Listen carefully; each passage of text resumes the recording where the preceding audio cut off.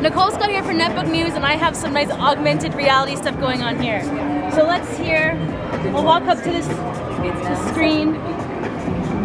Are you headed to school? And then look! Ah, it's the entire Lego! What's in the box?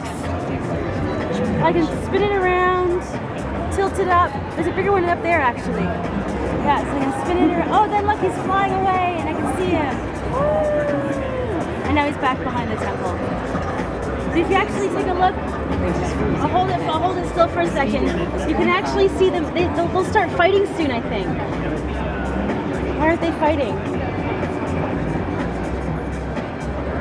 Oh, there they go. Look at them, they're fighting. Awesome.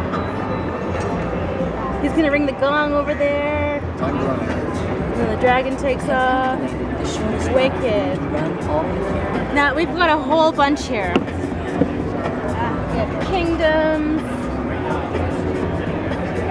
Now this is really cool. So these are in select Lego stores right now, but they are going to be in all the Lego stores coming up, because you know what?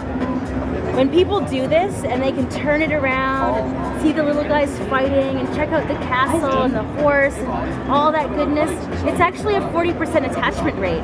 So 40% of the people who go and they put this in front of this really cool thing to take a look at everything. There's the horse, woo! You know, 40% of them buy. So these kiosks are going into all Lego stores around the US, and I love it.